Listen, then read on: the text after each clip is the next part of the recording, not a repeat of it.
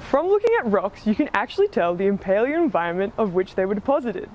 Paleoenvironment refers to what climate and the conditions of the climate in terms of temperature, glaciation, different rainfalls that the rocks were actually deposited during. So there's many different ways that you can tell these kind of things, all the way from graded beddings to which fossils are included to different inclusions like drop stones. So something as simple as just the colouring of the rock can tell you a lot about the depositional environment. For example, if you had a sedimentary rock with lots of layered bedding, if you had one that was significantly more red or orangey colour, you can tell that there was more oxygen in the atmosphere, which led to oxidization, like rust, which produced the red colour.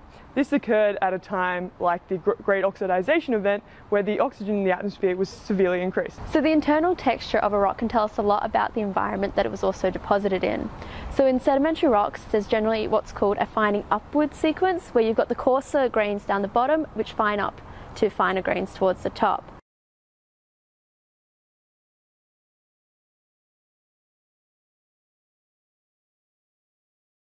Another internal texture that we can look at are ripple marks.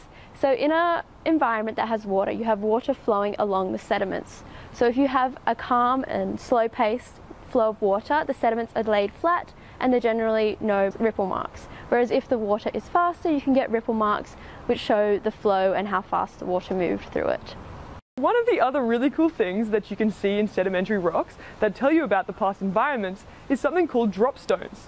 When there's a glaciation, as the glacier moves over land, it picks up large boulders or pebble-sized objects, and then as the glacier melts and ice rifts, it will slowly start to drop these stones into the sediments, and then they get lithified over, and you'll have a drop stone preserved in the rock, which can then tell you that glaciations occurred in the past.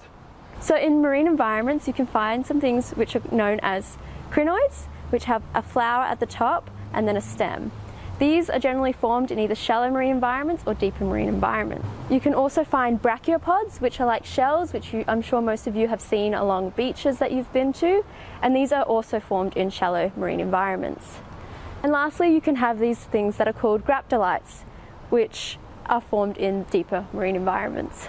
So whether the fossils are formed in deep or shallow marine can give you an indication of how the environment has changed over time. So for example, the shallow marine of the brachiopods and the crinoids is very different to that of the graptolites.